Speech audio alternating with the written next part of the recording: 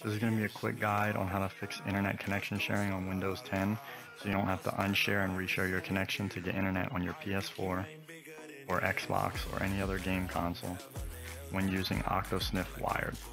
So the first thing you're going to want to do is search regedit. Once open, you're going to copy this line. You're going to delete it all the way back to where it says computer, paste it, and hit enter. Next up, we're going to create a new D-word rule.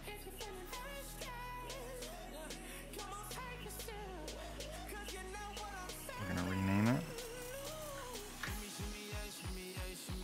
And we're going to right click. We're going to modify. We're going to change the value to 1. We're going to click OK. Now that part is done. Next thing you're going to want to do is open services. Navigate all the way down to internet connection sharing. Internet properties. If yours is on automatic delayed start, simply put it on automatic.